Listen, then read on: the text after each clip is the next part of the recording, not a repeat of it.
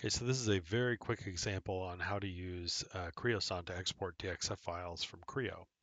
So you're probably wondering, what is CREOSON? Well, CREOSON is an open source JSON microserver that is connected to JLink and Object Toolkit, which ultimately connects to the modeling kernel of Creo.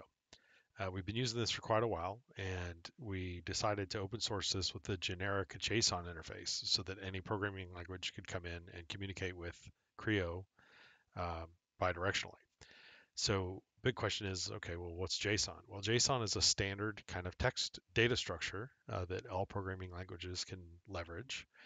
And what it looks like is this. It's basically just a key value pair, and we've kind of created this structure so that it's very easy to kind of understand and follow.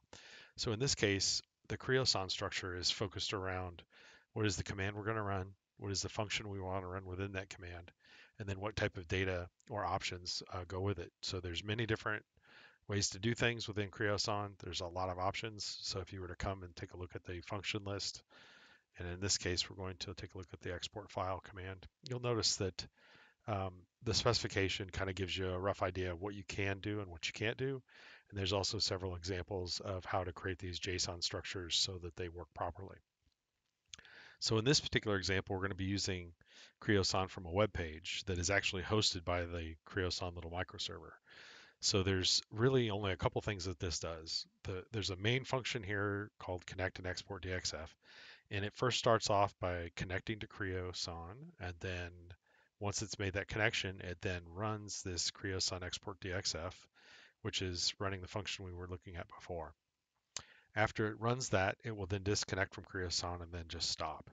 So we're going to switch over to a Windows machine and view the same web page, but actually run it through CREOSON next.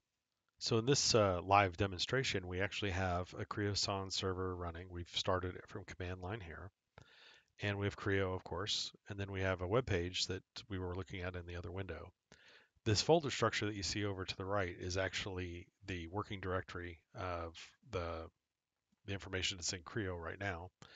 And all I've done is just bind this button to actually run that CREOSON function to do the exporting of the DXF.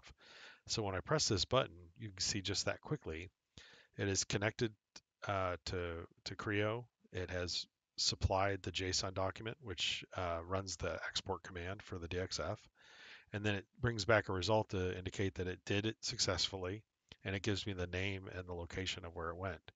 So if you look up here in this working directory here, you'll see that the DXF file has been created. And if we drag that over to Creo and then just open it with the defaults, you'll notice that the DXF file has in fact been imported correctly from what was generated of the original Creo drawing.